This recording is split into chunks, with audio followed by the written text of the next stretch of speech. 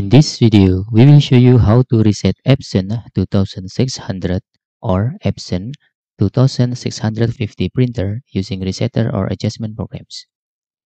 Okay, before you download this resetter or adjustment programs, we suggest you to disable for a while your antivirus, including Windows Real-Time Protection and the Tamper Protection if you are using Windows 10 or Windows 11. After you disable your antivirus for a while, then you can download this resetter or adjustment programs. The link on comments. After you download the file, you can just right-click on the file and select Extract All. Just click Extract button here. Open the Resetter folder, and you need to run the adjustment programs. But for the first time use, you need a password. The password in the .txt files. After that, you can just double-click in Adjustment Program.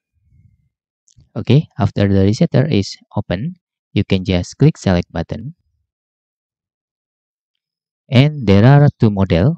Okay, like I say, there is Epson 2600 and Epson 2650 printer. For example, I will using 2650 printer and click OK. After that, you can click particular adjustment mode button here and select was inkpad counter and click OK. For the last step, you need to tick the main pad counter option here. After that, you can click check button. Then you can click initialize button.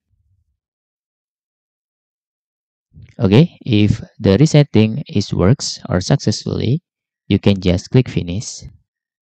After that, you can turn off your printer, then you can turn back on your printer again.